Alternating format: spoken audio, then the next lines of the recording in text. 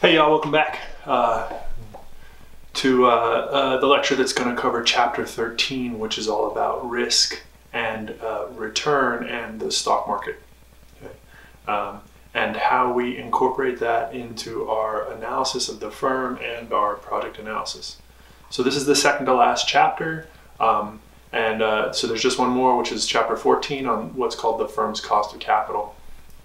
And this is our lead into that, but it's also the first place where we finally get to talk about something that we've been putting off talking about all semester, which is risk. Right? And so far we've talked a lot about risk, but we have not talked almost any about how to estimate risk, right? Or return. Because remember, one of the fundamental rules of finance is that risk and return trade off one for one. Right? Now, the first place we even broached this subject was back in the bond chapter when we talked about how to estimate the coupon rate, the interest rate on a loan. Right? We talked about thinking about all of the risks that were incumbent in making a loan, and then estimating a premium based on each of those risks, adding all those premiums together to get the final interest rate that we would charge. Right? And there were a bunch of risks involved with making a loan. There's the risk that somebody doesn't pay us back, which is default risk. There's the risk that the tax laws change because we get a tax benefit for paying interest, so that's the tax risk. There's the real rate of interest risk, there's the market interest risk, there's the liquidity risk. There was like 7 or 8 risks that we talked about, right? So we can enumerate them, we can then decide how risky those things actually are for each firm. What's the chance that they don't pay us back? What's the chance that the tax laws change? We can try to estimate some premium for all those, add them all together, then that's the interest rate, right? So that's the first time we even sort of broached the subject of how risk and return trade off and how they work together. But that's much more difficult to do when we're talking about firm risk or when we're talking about stock risk. That's because there just are too many risks to think about, right? And what are the risks involved with purchasing a share of stock? What are the risks involved with operating a business? Well, they're uncountable, right? They aren't as discrete because they're not a contract that has all of the terms written out, right? So when we talk about risk in an equity sense, or when we talk about risk in a firm sense, we have to start to think about risk in a different way than we have before, right? And that's because risk, when in the financial and economic sense, actually means something slightly different than the risk that you might be thinking of just when I say the word risk, right? The colloquial sense. Because the colloquial sense of risk actually only thinks about what we call downside risk, which is what's the negative outcome, right? If I ask you what the risk of going skydiving is, your mind immediately jumps to falling through the air and trying to pull a parachute that doesn't pull and then splat. You're on the ground, right? That's the risk of going skydiving. But that's really just the downside risk. In finance and economics, what we call risk really is just the variation in potential outcomes. And so that means that in our skydiving example, the variation in potential outcomes goes from the good to the bad, right? And that's true in the financial sense too. So the financial risk, so to speak, in going skydiving is that on the one hand, you might have a really incredible time. You have the best time ever. That's your upside risk. Or you go splat, and that's your downside risk. Now, do we care more about downside risk? In general, we probably do.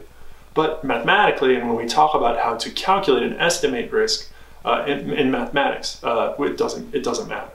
Okay? So we're going to talk about how to estimate risk, how we think about risk in the financial sense. But to do that, we need to first talk about return, because risk and return trade off, right? The more risk, the more return. And that's a really natural thing, but it does bear some more discussion. And we'll start by talking about what are called expected returns. And this is actually a sort of an important distinction, okay? So expected returns are probability-weighted potential outcomes, right? And it's this potential outcomes or the possible outcomes thing that really matters. And that's because risk is about the future. If the outcomes are already known, if the future is already known, then risk starts to disappear because I already know what's going to happen. I don't have any risk, right? If I know my parachute is not going to pull out, then I just don't go. If I know I'm going to have a great time, then I'm not worried about the parachute not going, right? So risk is about the future, and it's about unknown things happening. And so what we're interested in comparing it to here, when we say expected returns, we're talking about potential future outcomes that we don't know, right? So I'm thinking about risk of taking an action that I haven't taken yet. Not about the risk doesn't have anything to do with an action that's already been taken, because the outcome's already known. Okay? So when we say expected return, you can think about this in a general way as the average outcome. If we happen to run the take this risk or take this action a number of times. Okay? So here's the formula for expected return. It says that the expected return of some asset is equal to the sum of the probability of each potential outcome times the actual return in that outcome, right? Or what we'll start to say, because we're just going to talk about this in terms of stock, we'll say the probability of each state occurring times the return in that state, okay? So don't get intimidated by the formula here. We'll work a bunch of examples. But a better way to think about expected return is go back to the probability class that you hopefully taken already, right? And think about what happens if we flip a coin, right? So let's say we flip a coin, and if we flip the coin on heads, you give me $1. If I flip the coin onto tails, I give you $1, right? When we think about expected return, we think about the expected return of some action like this, the action being flipping the coin, and then the outcomes being either I flip heads or I flip tails. Now, the probability of those outcomes is 50-50, right? If it's a fair weighted coin, 50% chance of flipping heads, 50% chance of flipping tails. That's what the P represents in this formula. What's the probability of each state or each outcome occurring? Well, here the action is flipping the coin, the outcomes are heads or tails, and I have a 50% chance of that. Now the R in the formula is what's the return in each state, and the return is, if it's heads, you give me $1. If it's tails, I give you $1, right? So the expected return of this scenario is 50-50. 50% times 1 plus 50% times 1, right? But you probably already know that, right? The important part is in thinking about how this changes over time, right? So think about what the outcome is if we only flip the coin once. If I only flip the coin once, somebody wins and somebody loses. So let's say we flip it and it lands on tails. I give you $1. I lost $1, you won $1. Right? The expected return is the average outcome if we do this a bunch. Right? If we flip the coin 1,000 times, well, the first time I'll give you $1, the second time you'll give me $1, the third time I'll give you $1, the fourth time you'll give me $1, the fifth time you'll give me $1, the sixth time I'll give you $1. And over a great many actions, the average outcome is 50-50.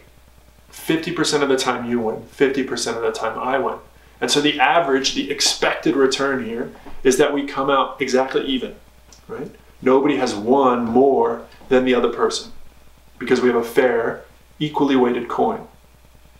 But the expected return is even, but that doesn't have anything to do with the actual return, which is somebody wins and somebody loses $1, right? So the expected return, when we're talking about probabilities and when we're talking about financial outcomes, it doesn't even have to be a possible actual outcome, right? In fact, it isn't. The expected return on our coin flip is 50 cents, right? Because you're going to win half of the winnings. But no one ever actually wins 50 cents. We all just win $1 or lose $1. If we do it a bunch, we'll come out. If we flip the coin 100 times, we might win 50. And I might win 50 times and you win 50 times, and then our actual outcomes is 50-50, right?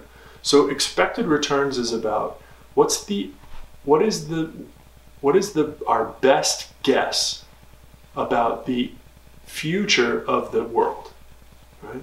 And what do we think is most likely to happen if we take this action? Right? And it's based on the range of potential actions, the range of potential outcomes.